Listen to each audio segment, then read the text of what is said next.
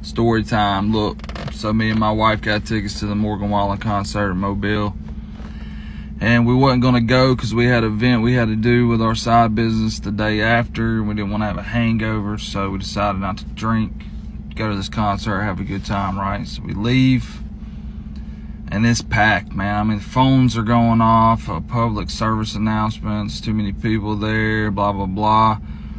We didn't have a parking pass, so we was trying to find a place to park. So we passed the main entrance, and we kept going. I was like, well, there's some cops. Let me ask them where's somewhere to park at.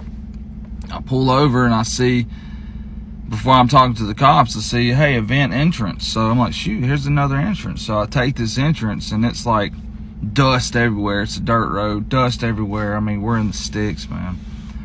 We pull up to this field, and it's pretty, I mean, it's not that big spot, 100 by 100 park. I'm like, all right, we got a good spot, literally right behind the stage. It's right there.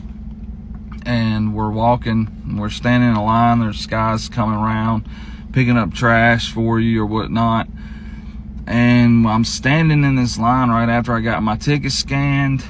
They checked my pockets and stuff, and I'm standing there, and they're giving out lanyards.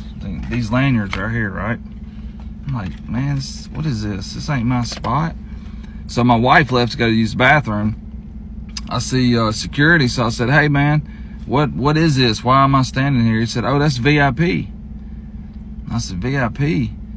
He said, yeah, you're VIP. I'm like, yeah, I am. Dude, we bought general admission tickets and literally took the wrong turn, and we ended up VIP. So as we're walking in, I mean, we get there about 5:45. There's people, I don't even know how far. I mean, it's 31,000 people there. So, and we literally just walk up to the stage. We're probably about, I don't know, 30 feet from the stage.